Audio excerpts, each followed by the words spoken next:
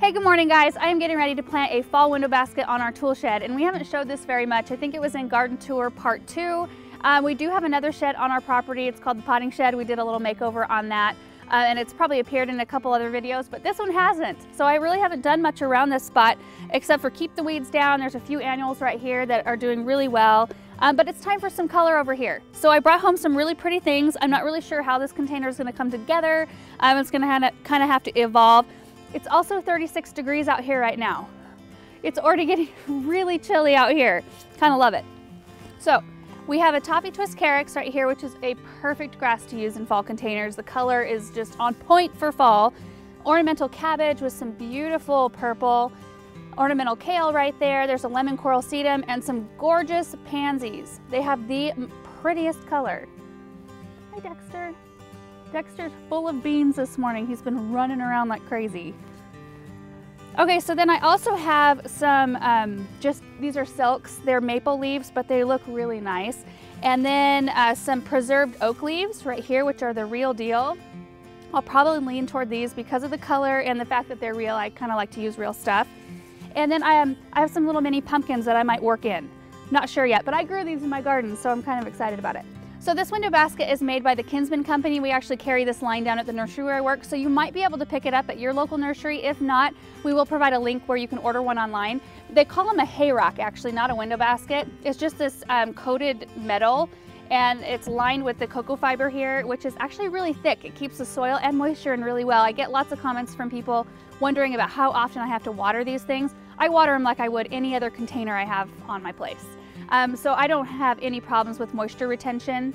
This one is a 2-foot size, which I think is perfect for this little window. I think it's really cute. So I'm just gonna put soil in it and plant it up. We'll see how this goes.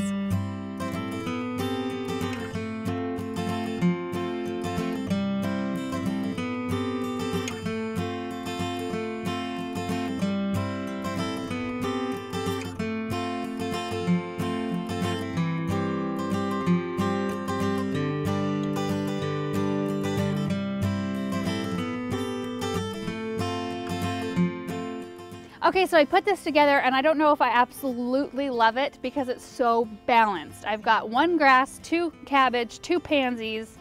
I don't know. So I think I'm gonna mess around with it a little bit more and maybe add a 3rd cabbage in and take something out and see how that looks, see if I like it better. I might end up going back to this. We'll see. This is what happens when you plant containers.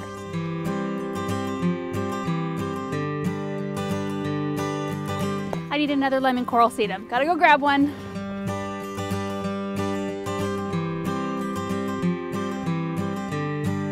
Okay, so I like this way a lot better. So what I did was I just moved the 2 cabbage that I had in here out to the sides and moved the pansies in and added an extra lemon coral sedum and an extra cabbage. So that's the beauty of fall container gardening, and I've said it so many times that you can smash as many plants as you want in a container and they will be happy. Because when it's this cool outside, they're not putting on any more growth, so we're not worried about giving them a ton of room to grow. So these will all be happy and they'll do great in this container just like this for the fall season. So all of these are really cold tolerant too. They're not perennials in my area, like the lemon coral sedum and the Toffee Twist Carex are a zone 7, which means they're still hardy to 0 to 5 degrees Fahrenheit. That's pretty tough. We're a zone 5, so things have to be hardy to -20. So they won't survive in my area, but what I'm gonna probably do is come out here and pop these lemon coral sedums out when it gets really cold, and I'll bring them inside into my sunroom, and I think that they'll be really happy. All the other stuff really stands up to cold really well, like the cabbage and the pansies. On really hard frost days, they might kind of wilt a little bit down, but then they perk right back up as soon as the sun's out. So I'm really excited about how this turned out, and I think I might add a couple more containers by the doorway here, just to kind of complete the look. So I hope you guys enjoyed this video and enjoyed seeing this come together. I had a really fun time putting it together. So thank you guys so much for watching, and we will see you in the next video. Bye.